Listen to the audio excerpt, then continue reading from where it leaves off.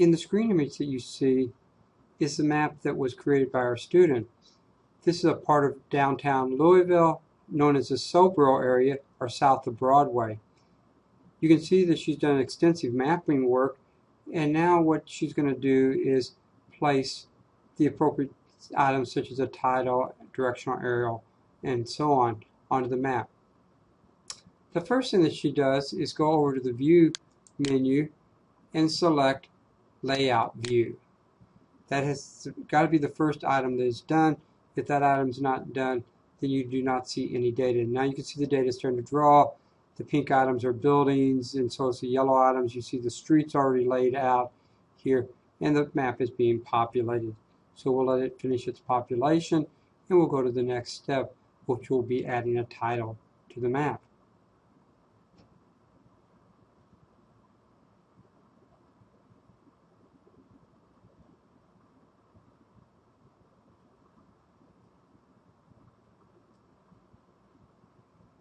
Okay, it's just about finished populating.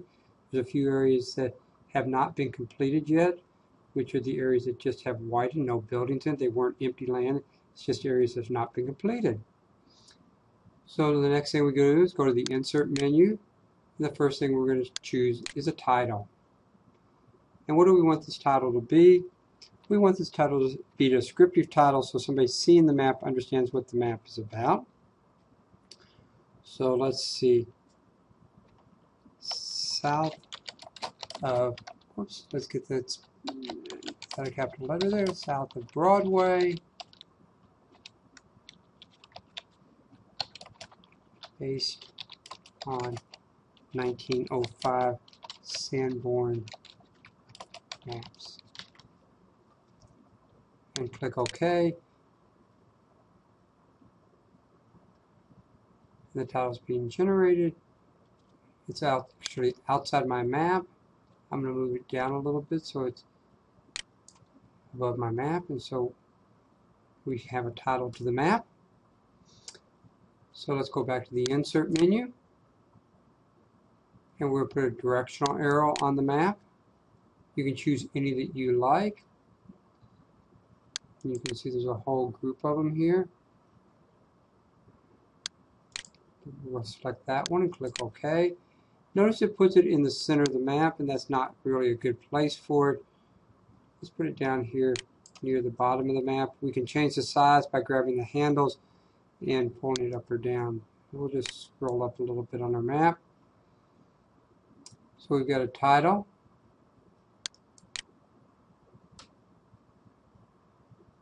Go back to the Insert menu. You can see the map is being regenerated. We're going to go to the scale bar. There's lots of different choices of scale bar. Again, choose whatever is appropriate.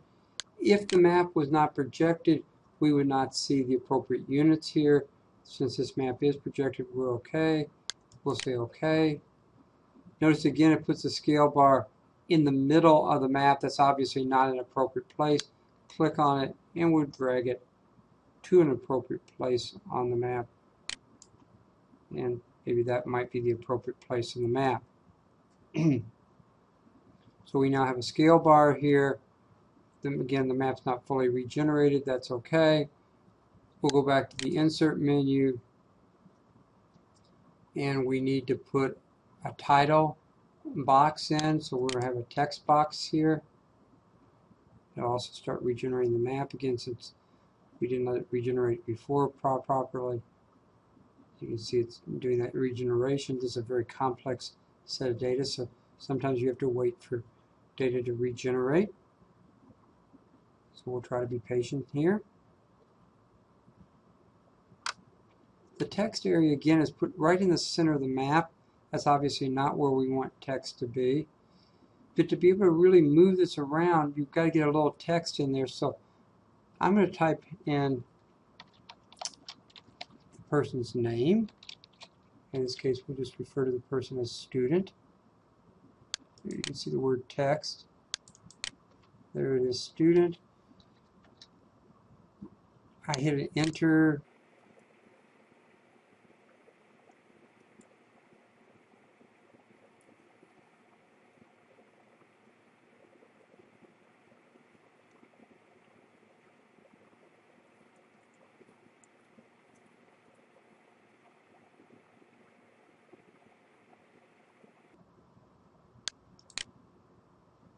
Select that text box, grab the corner of it, and we're going to drag it over here to the corner. We could put a box around this if we wanted to.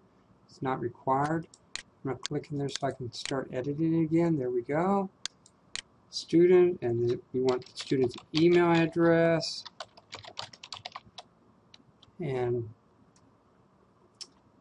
maybe a date. Put in there, and you might have some other value-added information, like what company you work for. Well, let's add that. So we'll just come up to student, and we'll put KCTCS there, and we'll say OK.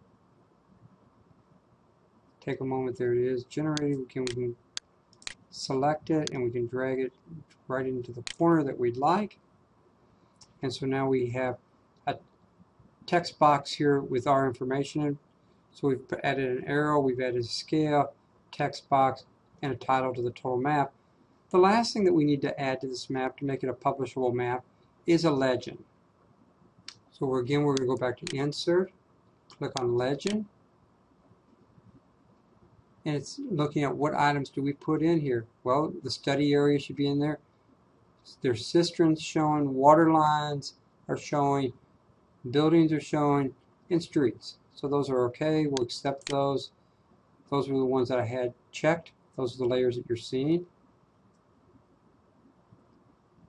We need to give it a title. Legend is fine. I'll leave that as the title.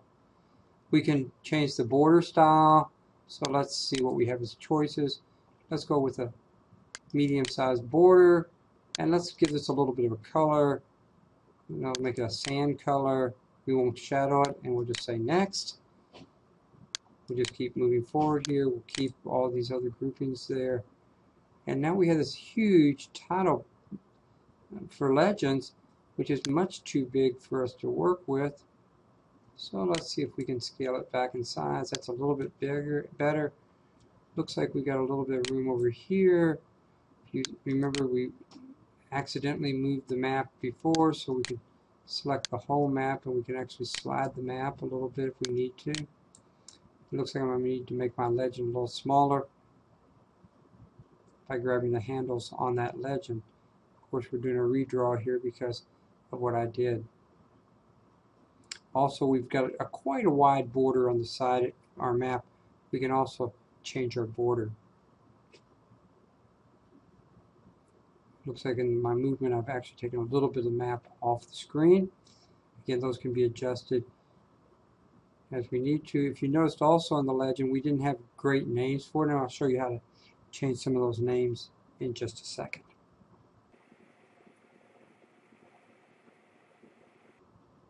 So you can see my legend's a little bit large. We're going to make it a little smaller here. There we go.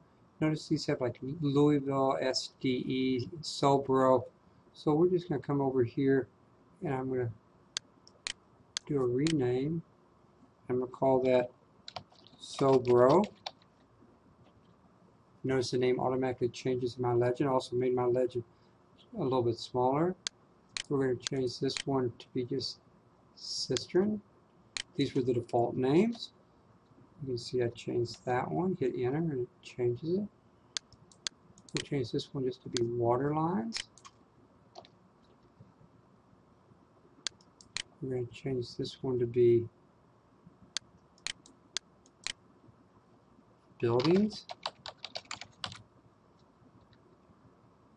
That made a big difference on our size. And then you can see our sub name is construction type. We really should spell that out. Construction type.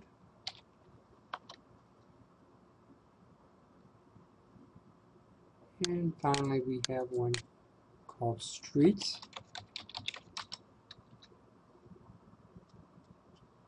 And now I can make my legend a little bit larger. Move it up a little bit maybe. And you can see we've created a legend now for our map. So we have now completed the task of being ready to publish. Now we'll be able to put out some type of printing software are exporting it as a JPEG or maybe a PDF for other people to use. So we have completed the tasks that we were at hand, which was creating a map that is understandable by others. Now we have a legend, so we know what is going on in the map. We have who created the map situation. We have a directional arrow, which actually is moved because I made a movement to the map. We'll pull that down a little bit. We got a scale, so you can see we're not talking about a big area. That's 0.2 of a mile, and we got a title overall on the map. So we've now created a publishable map.